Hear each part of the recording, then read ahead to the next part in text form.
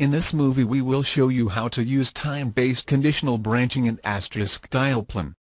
Another way to use conditional branching in Dialplan is with the goToIf time building block. Whereas goToIf evaluates an expression to decide what to do, goToIf time looks at the current system time and uses that to decide whether or not to follow a different branch in the Dialplan. To demonstrate this we will open the Dialplan created in sample time branching.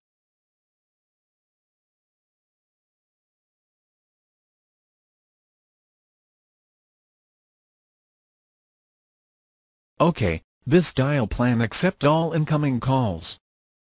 Then goToIf time building block branches the call to two branches based on whether the current date and time match the criteria specified by times, days of week, days of month, and months.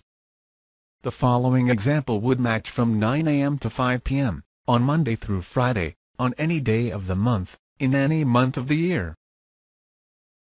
So now, if the caller calls during these hours, the call will be sent back to the PBX to be routed as defined by the PBX.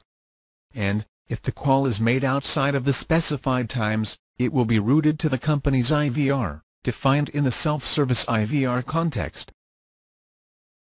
So, this represents company's IVR played to the callers after the business hours.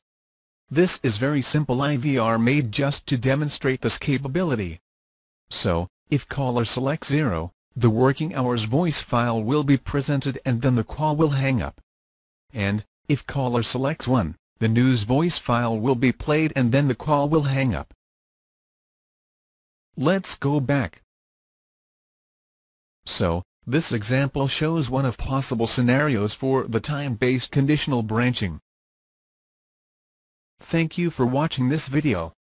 If you have any questions please go to forums.apstel.com. Full functional free of charge trial version of Visual Dialplan can be downloaded from our website www.apstel.com.